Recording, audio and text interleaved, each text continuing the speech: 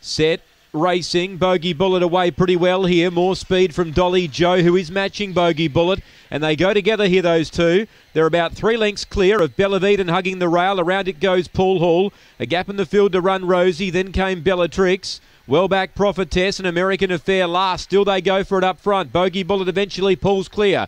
2 lengths the margin. Paul Hall's going to close late. Running on behind them. Then Bellavide, and they swing the bend though. Bogey Bullet broke away. Gets away to lead by 3 and win by that margin in the end. Paul Hall second. Bellavide in third. Dolly Joe fourth. Then Run Rosie. Behind them Prophetess. American Affair, Bellatrix, the last pair to clock in. The time for Bogey Bullet. Gee, it's good. It's around the 29.80 mark. 29.87 for Bogey Bullet, new PB. So Bogey Bullet, number 4. Yeah, favourite gets the money. Was really struggling to get past Dolly Joe down the back. Eventually was able to do that. She pulled clear from that greyhound.